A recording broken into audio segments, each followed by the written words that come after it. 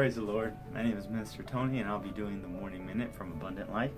And we're going to be reading out of Deuteronomy chapter 6, verses 4 and 5. And the word reads, "Hear, O Israel, the Lord our God is one Lord. And thou shalt love the Lord thy God with all thy heart, with all thy soul, and with all thy might." Now the very first section of that is listen, is hear. And sometimes we have a hard time doing that. God was ministering this to me a few weeks ago about maybe listening with bigger ears, which means taking in what He is saying and shutting off the other stuff. Because a lot of times we want to overthink things, we want to make sure we can see things, but He wants us to listen. He wants us to hear, O Israel, the people who are called by His name.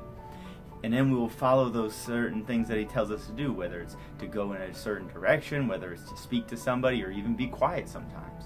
But it's just something that we need to do, is be able to listen, be able to hear Him, and put ourselves in a good position to hear Him as well.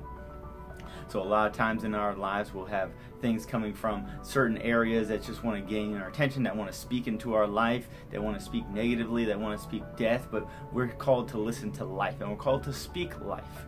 So let's continue to listen, saints of God. Let's continue to press in anything He tells us through His Word, through prayer. We follow the direction. We follow the leading. We follow and listen with intent. So when we listen, we don't just listen to hear it and forget it. We listen to hear with action behind it. Amen. I pray that it was a blessing to you. I know it was a blessing to me. I'll talk to you later. God bless.